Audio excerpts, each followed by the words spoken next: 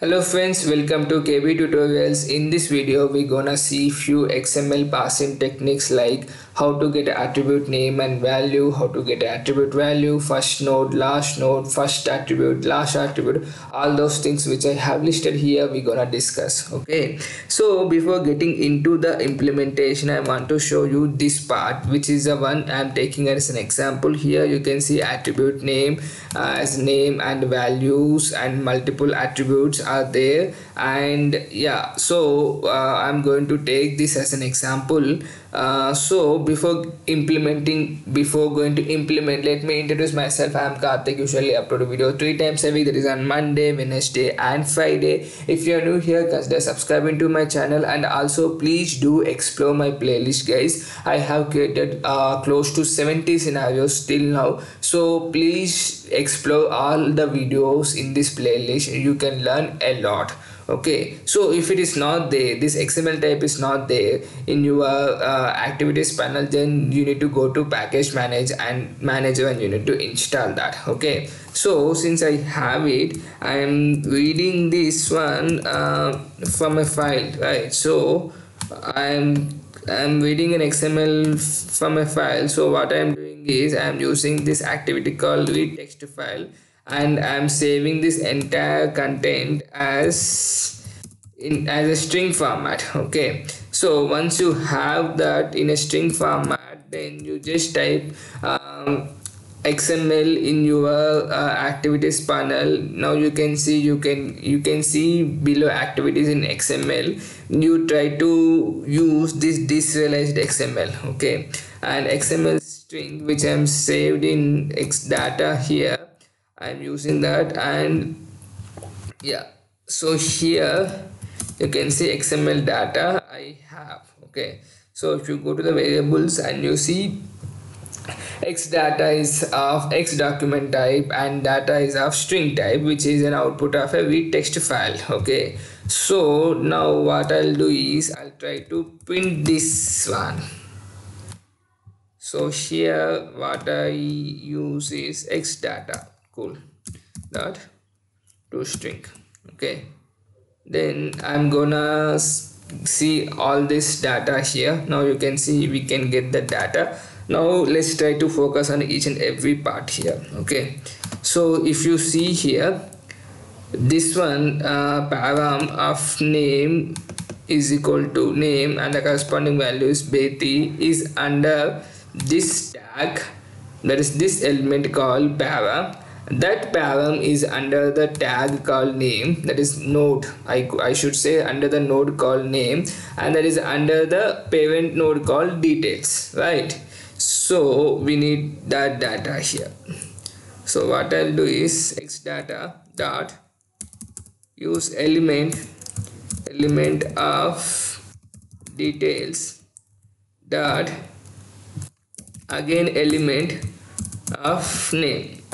Okay, that means I'm starting from this details, I went to this name, now I need to go to this param, right?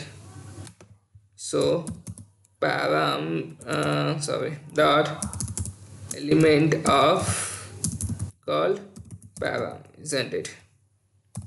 Cool. So I'll try to zoom this part. Then I want to check the attributes, right?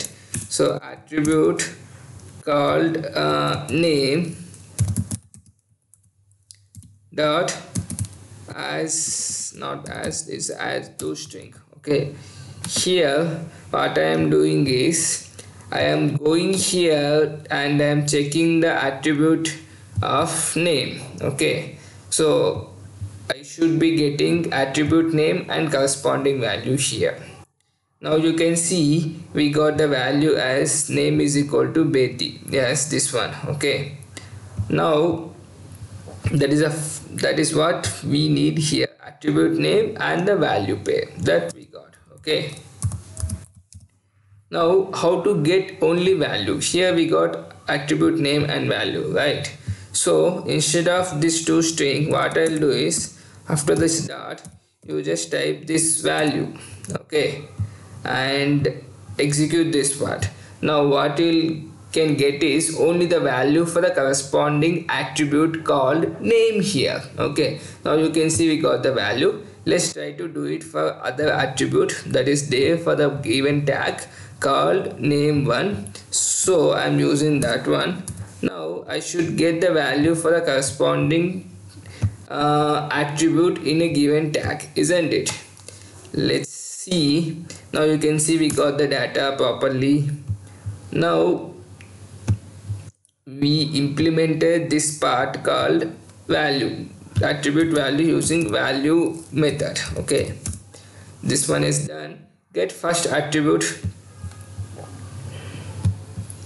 In that tag, if you see, we have two attributes, name and name1. So what I'll try to do here is, instead of giving the attribute here, I'll use this one called first attribute dot value. I am getting the value of the first attribute. That should be Betty here, as you can see. Yeah, now I'll try to get the value of the last attribute here. Instead of first attribute, what I need to do here is I need to get the value of the last attribute, isn't it? So last attribute dot value. If you use as string, you can get key value pair. As simple as that. Now you can see we got the value properly. That is how you will get last attribute value. Now here, okay, we have name. Now what I'll do is I'll try to get the first node dot, let me try to use two strings here. So let me try to get the first node. Let me try to print the first node here. First node means this part, Karthik. Now you can see we got entire tag here, first node. In a similar way, we can get the last node as well. Here, instead of first node, what I'll do is I'll apply this attribute called last node, and I'll try to convert that to the two strings here. Okay.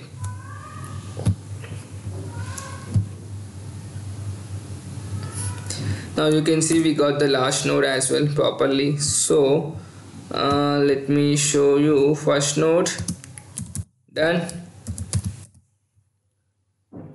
last node, done, get last attribute, first attribute, done. If you have any doubt, please let me know in the comment section so that I can help you out. And as attributes, this is very important, guys. Let's see this part first. Okay, so we are at this node called name. Okay, for this, do you see any attributes? I don't see any attributes. So let's try to use this method called has attributes and see what we are going to get here. Okay, so I'll going to use as attributes here, and that is a boolean type, so I need to convert that to the two strings here and execute that one. And my charging is very low in the laptop. You can see there is no attributes. If I do the same thing for the another tag, let me try to use something called element of here param. For this part I have the attributes, right? So for that means I should be getting true as has attributes. Now you can see we got that properly. And there is sometimes you might be asking me, sir, what's the type of that? So for that you need to use get type dot toString. You should be getting X document here, X element, sorry. So that we got it properly. Then what we have, document dot toString. Let's see this document. What does is it will print entire data again. Now you can see it is printing entire data. So that is a use case of that, and this is very interesting, guys. I don't know why it's coming like that. Maybe you need to tell me why it's coming in a comment section so that I also come to know. But I found it very strange.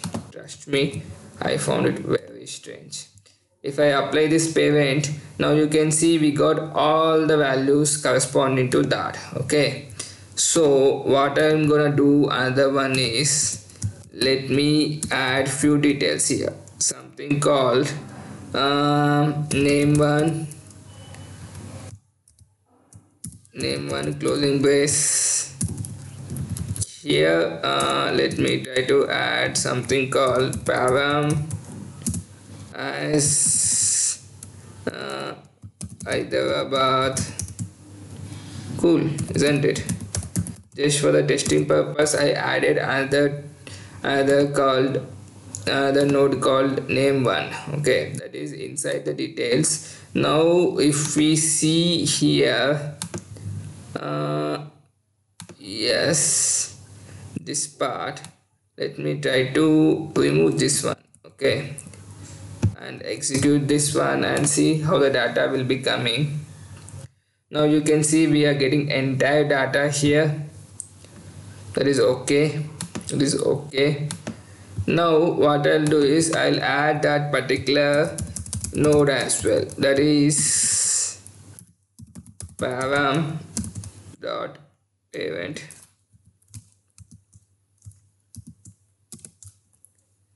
Yeah, cool. So let me execute this one. Now you can see we got only the corresponding data. Previously we got entire data, isn't it? Why that happening is, now I am pointing this part, okay, and that entire data we are getting this. If you point this part, you will get entire data of the one. Okay, so that is how it is coming. And please do explore other fields and let me know in a comment section, and please do subscribe to my channel for more videos. Thank you so much.